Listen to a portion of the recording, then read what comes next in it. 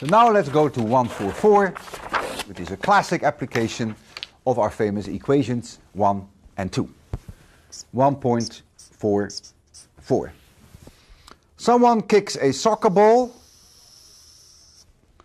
and it's kicked at a certain angle, and the soccer ball reaches a certain height, and the soccer ball returns to the ground. This is y, and this is x. I call the position where the ball hits the ground, I call that x hit. This height is h. The highest point is the parabola of the parabola, so this is h. I call this position x of h to remind you that that's the moment it is at h. And this is the position x and y equals 0.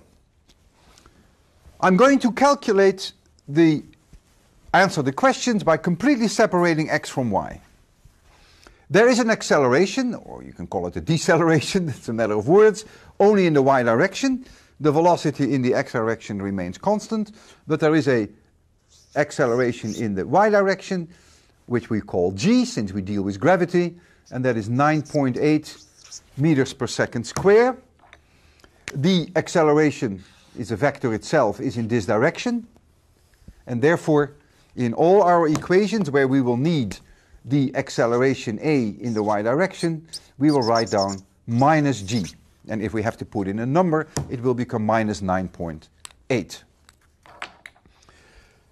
At time t equals 0, this is t equals 0, the object has a certain velocity. That velocity equals v0, and I will decompose that into a velocity in the x direction, which is v0 cosine theta, if this angle is theta, and it has a component in the y direction, which is v0 sine theta. This one is high in the beginning. It becomes 0 here when the object is at its highest point. So right here, there is no velocity in the y direction, and then as it comes back, the velocity increases again, and it reaches a maximum when it hits the ground. In the x direction, the velocity remains constant all the time. There is no acceleration in the x direction. So let's now apply our equations. We do it first in the x direction. A of x equals 0. So we get that the velocity in the x direction at any moment in time equals v0 cosine theta. Let me call that equation 1. The position x as a function of t of this soccer ball will be x0, which per definition I will call 0 here. I can choose that, plus v0 cosine theta times t. I will call that equation 2. In the y direction, where ey, a of y, equals minus g, I have that the velocity in the y direction at any moment in time starts off at v0 sine theta, and then I get minus gt. Let's call that equation number 3. And the position where it is in the y direction equals y0, which I choose conveniently 0, plus v0 sine theta. That's the velocity in the y direction at time t equals 0, times t, minus 1/2 g t squared. So that is my equation number 4. Now the first question is, where does the ball hit the ground? When the ball hits the ground, I would say I use equation number 4. Y equals 0 when the ball hits the ground. If I substitute y equals 0 in this equation, then I find two solutions for the time. I find t equals 0, and I find the second time when it hits the ground, when it is at the ground, which is t hit, and that then becomes 2 v0 times the sine of theta divided by g. So this is when it starts, when it is at y equals 0, and when it hits the ground again, y is again 0, and we find this immediately from equation number 4. So where does it hit the ground? Well, x hits then equals the velocity in the x direction, which doesn't change. It's v0 cosine theta, times the time that it has traveled, and this is the time that it has traveled to hit the ground. So I get a 2 here, and I get a square here, and I get a sine theta here, and I divide by g. And this can be simplified a little bit. V0 squared times the sine of 2 theta divided by g, because 2 times the sine of theta and times the cosine theta equals the sine of 2 theta. If you look at this equation, you can immediately see that for a given value for z0, the maximum possible distance that an object can travel will be if you kick it at an angle of 45 degrees. Because that you will get when the sine of 2 theta is a maximum, that is 1, and that's the case when theta equals 45 degrees. So you can never hit it any farther for a given value of v0. Let's now calculate what h is. What is so special about h? Well, the y velocity when the object reaches its highest point equals 0. So I take equation 3 and I substitute in there that the velocity equals 0. And what do I find? That t of h, that's the moment that it reaches the highest point, equals v0 sine theta divided by g. And this is 1/2 of t hit. And that is no surprise. I want to remind you here what t hit is. You see the same value as a 2 here. You don't have the 2 here. And the reason why this is half t hit is immediately obvious. This is a parabola. The whole problem is completely symmetric about this moment in time. So the time that it takes for the object to reach the highest point is the same time that it takes for the object to go back to Earth and hit the ground here. And so it is no surprise that it takes half the time to reach this point than it takes to come back to the ground again. And that, of course, all what I have said, if I ignore all forms of friction, so there's absolutely no air drag whatsoever. What is this height h now? Well, I go back to equation number 4, and I substitute in that equation t equals th, and I have calculated here th. So I find then that h equals v0 squared sine squared theta divided by g. That is the first term of equation 4 minus 1/2 at squared. Here is my a, and here comes my t squared, v0 squared sine squared theta divided by g squared. They eat each other up. This term is exactly the same as this term. This is a half and this is a 1. So h equals 1/2 times v0 squared times sine square theta divided by g. And that's what you were asked to calculate. I want to look at this equation in a little bit more detail to see whether my stomach, to see whether my intuition agrees with the location of these 3 variables, v0, theta, and g. Let us in our mind increase the value of v0. So we don't change theta. I just shoot it up at a higher velocity. It's immediately obvious that it will get higher. I get a parabola which looks like this.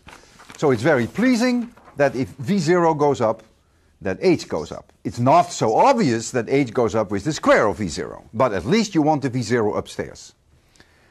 When theta is larger, if you freeze v0, so that v0 is a constant, but you make theta larger, then the y component of the velocity increases, and in fact reaches a maximum value when theta is 90 degrees. It is immediately obvious if the y component of the velocity is larger that the object will go higher. So if I make theta larger, you would get something like this. It goes higher, doesn't reach so far either. So when theta is larger, it's clear that h should go up.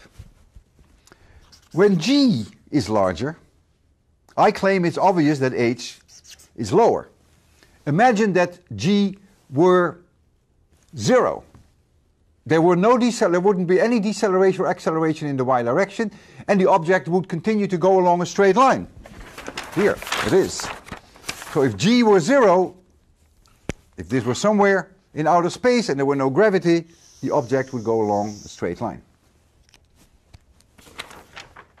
So if this is 0, H would be infinitely high. If G is huge, if G is infinitely large, the soccer ball wouldn't even get off the ground. So you see, it's nice that G is below the line, even though it's not obvious why you have the square of sine theta and why you have the square of V0 and why you have G only linear. But at least the locations are just perfect. My stomach is happy, my intuition was correct.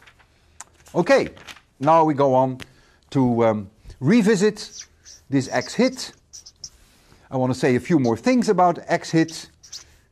X hit was V0 square times the sine of 2 theta divided by G. Notice if I specify x hit, there are a zillion combinations of theta and V0 for which I can satisfy this equation. If I choose x hit and if I also choose a value for V0, so I freeze x hit, I specify what this should be, and I specify what V0 should be, then there are 2 angles theta which satisfy this equation, and that may not be so obvious. There are 2 solutions to that equation. The reason is that the sine of 2 theta is the same as the sine of 180 degrees minus 2 theta. That's simply trigonometry. And therefore, if you throw the soccer ball up at angle theta, or if you throw the ball up at an angle 90 degrees minus theta, you get exactly the same answer for this equation. So 20 degrees and 70 degrees should give you exactly the same distance. 10 degrees and 80 degrees should give you the same distance. 30 degrees and 60 degrees would give you the same distance. If I try to here, this goes off at 30 degrees, bingo. This goes off at 60 degrees, bingo. You get 2 solutions. They have very different values of H. They have the same value, though, of V0. This V0 is the same as this V0, but the angle theta is different in the 2 cases. So this is a good moment, I think, to work on the problem with the strobed ball. We have a car, and the car is moving with a constant speed. You've seen this wonderful, very exciting demonstration in lectures. I remember I saw it when I was a kid. I think I was 9 years old when I saw it in a museum of science, and I was intrigued by it. So there's a train moving at a constant speed. There's a ball. The ball is shot up vertically, seen from the train, and when they come together, the ball hits the train again. And so if I make a drawing of that, this is, say, the trajectory of the train, and the train is at these locations, which are 1/10 of a second apart. The strobing occurs at a time separation of 1/10 of a second. So, the ball is on the train here, the ball is on the train here, somewhere here the ball is shot up vertically as seen from the train, not as seen from your seats in 26-100. What you see from your seats in 26-100 is this. And so you would see your strobe picture, you see a ball here, you see a ball here, here, here. Ooh, I'm lucky. It's almost at the highest point. That's lucky, of course. That's not always the case that you hit the highest point when you strobe it. Here, here, and here. Here, not here, because I strobe at this moment, and then I see the ball here again. So this is the picture that you will see. You also have a calibration. You know that this is 1 meter in the y direction, and you know that this is 1 meter in the x direction. So you can calculate at any moment in time spatial distances here and spatial distances in this direction. The first question is you're being asked to calculate what the velocity is of the car. The car has only a velocity in the x direction. Now the way I would do that, I would measure this distance.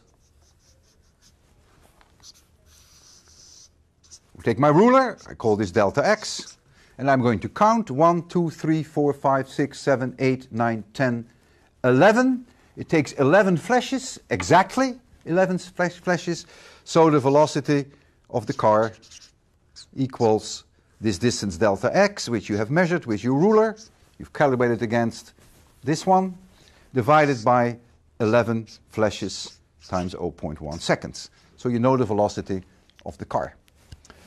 Now you may ask, why do I use the whole base? Why don't I go for just the difference in x position between two flashes? So why don't I measure this distance here, put that in here, and divide that by 0.1?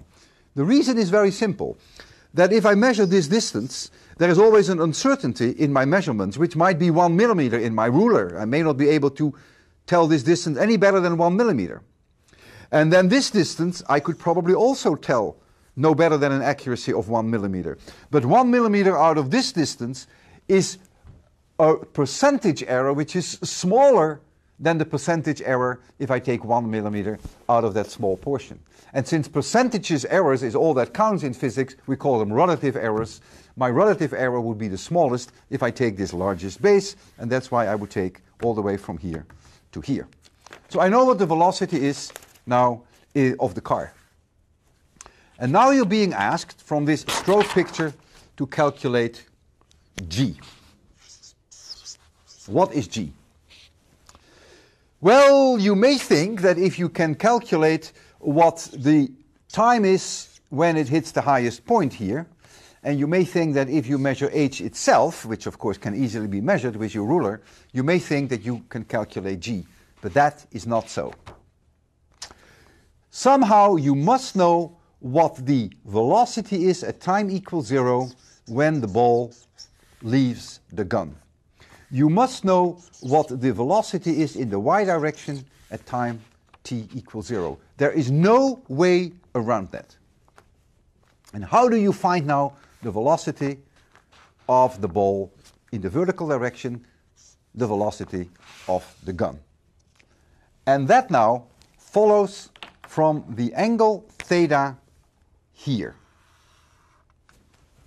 I argue that if this is the velocity of the car which you have just calculated, that the velocity of the bullet, of the ball, of the gun, that this is v0 of the gun. Only when this v0 of the gun has this value, and when the car has this value, the velocity of the car, will you get this kind of a trajectory. Now, once you recognize that, it is immediately obvious, it should be obvious to you, that you cannot even tell the difference when you see these stroke pictures between you kicking a soccer ball at an angle theta and a car moving with constant velocity and shooting up the ball vertically as seen from the car. The two are mathematically completely identical. So once you recognize that, you might as well use all the equations that we have derived for that case where we kick up the soccer ball. They're all at our fingertips. Equation 1 through 4 that we derived all hold. But those are not the only equations that hold. The equations that also hold are the equations that we found for t hit, for th, for x hit, and for h itself. So what you have to do, you have to carefully calculate, measure as accurate as you can the value for theta. You know this value. And so if you know theta and you know this value, you can calculate v0 in the y direction. And so you can now apply, just as an example, I only take one example. If you now calculate how many seconds it takes for the ball to hit, that is 2v0 sine theta divided by g. Well, if you know this velocity and you know this velocity, then clearly you know this velocity as well. This is v0 now. And so you know theta and you know v0. And so you know v0, you know theta, you know t hit. This has been measured. And this has been measured by you. So out pops g. And that's what you had to calculate. You do not have to take t hit. You can also, for instance, take x hit. You can calculate what the distance is where the ball moves from the moment it's shot up to the moment it hits the car again. That equals v0 times the sine of 2 theta divided by g. You measure this distance to the best you can. You measure v0 and you have measured theta, so you know what the sine of 2 theta is. Out pops g. If you prefer to measure h, or if you prefer to measure t of h using your strobes, then again, in each one of these cases, will you be able to find g. I want you to appreciate, though, that there is no way that you can bypass the velocity of the gun at time t equals 0. You must somehow measure that. So you're stuck to measuring this angle theta and deriving from that the speed of the gun. You cannot bypass that in any way.